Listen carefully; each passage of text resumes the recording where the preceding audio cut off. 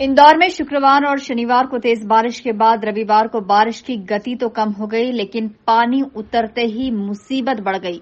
बस्तियों में सबसे ज्यादा खराब हालात बन गए। पानी उतरा तो घरों के सामने कीचड़ फैल चुका था।